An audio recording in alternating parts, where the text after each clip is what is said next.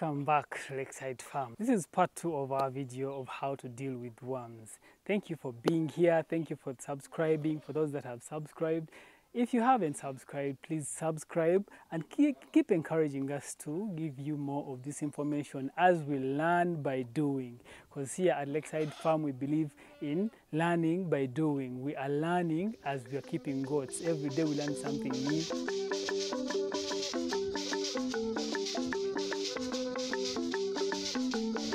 Worms. How do we deal with getting rid of worms among our animals? Here at Lakeside Farm, there are things that we have chosen to do different. Like I told you, not because something works for another farmer that it should work for you. No, you have to be always on the lookout, find out research, do things differently and find out something that can work for you.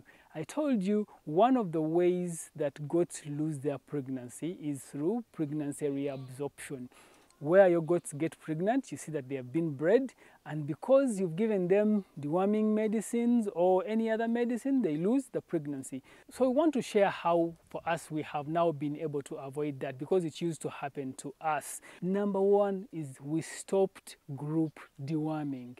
We do not do general deworming of goats. Yes, we are always trying to do natural synchronization, but things happen during that process that will take you off your normal planned pregnancies and you get back to the normal way of doing things somehow for some goats.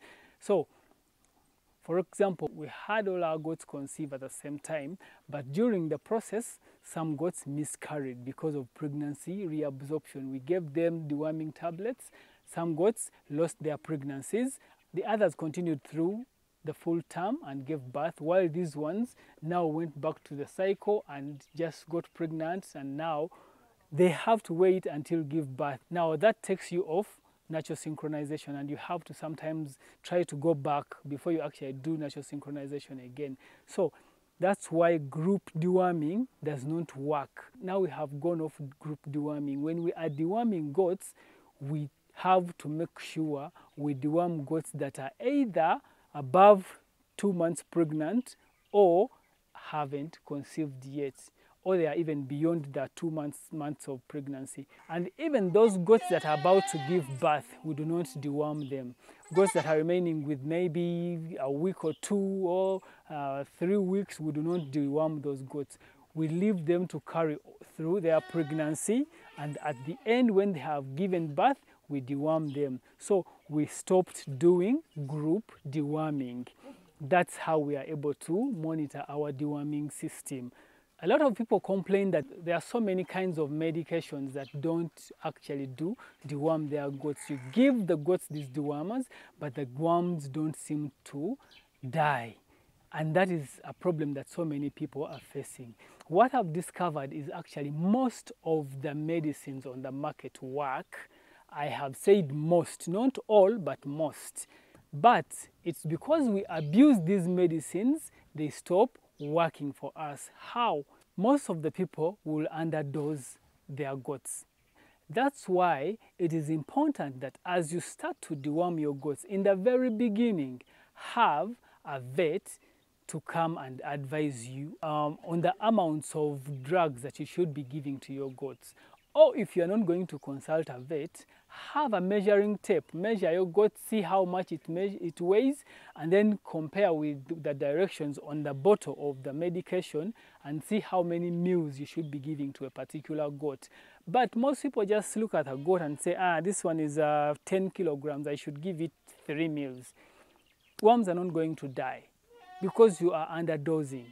And then other people get issues of overdose. Overdose usually will make your goats miscarry because this medication, when it gets inside, it's trying to get rid of all foreign bodies inside the goat. And when it finds a baby in there, a baby also will seem like a foreign body. And because you have overdosed, the baby will also come out. So how you avoid that is consult a veterinarian. If you consult a veterinarian, they will tell you what to do. And then after that, you can start deworming your goats by yourself because you know what to do. But it is not a case that all the medication on the market doesn't work. No, the medication works, but the challenge is that you are underdosing or overdosing. Those are some of the things that you have to be so careful about. Don't overdose, don't underdose. Otherwise, you will start accusing the medication that it's bad, yet it's you who is not doing the right thing that you are supposed to do. Another issue is that goats get different kind of worms. There are lungworms, there are intestinal worms, there are flukes, all those are types of worms. And one medication that gets rid of lungworm may not actually get rid of intestinal worms, or may not get rid of liver flukes. So what you have to do is, when you go to buy medication, don't just buy some generalized medicine that because this works on worms, it will get rid of everything. No.